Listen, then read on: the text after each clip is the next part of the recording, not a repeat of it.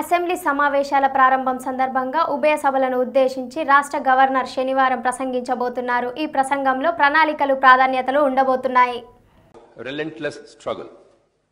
The first ever government was formed in June 2014 under the leadership of Kalavakuntala Chandrasekhar Rao, who spearheaded the separate Telangana movement.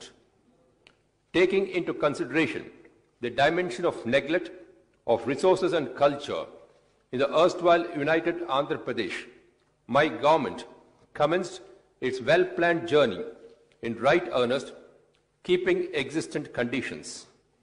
The process of reconstruction was taken up straight away. Top priority was accorded to the welfare of the poor.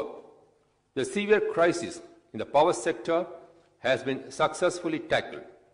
Construction of irrigation projects was taken up on a priority to provide irrigation water for a proposed 1 crore acres. Several programs were initiated to provide employment opportunities to youth through expansion of industrial and IT sector towards revitalization and